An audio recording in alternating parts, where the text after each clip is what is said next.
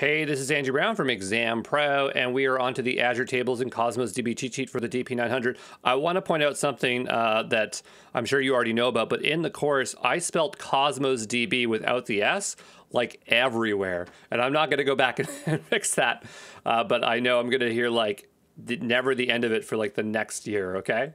So let's start at the top here, Azure Tables. It's a key value data store, can be hosted on either Azure Storage Account Storage. It is designed for a single region and single table, can be hosted on CosmosDB.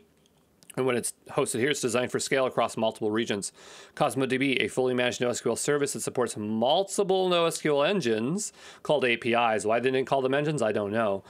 Core SQL API, this is the default one. It's a document database. You can use SQL to query documents. And when people are talking about CosmosDB, that's what they're talking about, the document database, the default one, okay?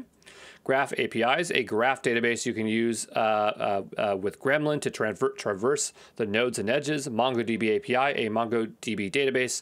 It is a document database. Tables AI, it's just Azure Tables key value, but within CosmosDB. Apache Tinkerpop, an open source framework to have an agnostic way to talk to many graph databases. They probably won't ask you about Tinkerpop on the exam. Gremlin, graph traversal language to traverse nodes and edges. You definitely need to know what Gremlin is and be used to seeing what it is, like identify what it looks like.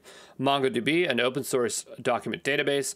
And the way it works is it has its own data structure, its document structure called BSON, which is binary JSON, and a storage and compute optimized version of JSON introduces new data types. CosmosDB Explorer, a web UI to view Cosmos databases, and there you go.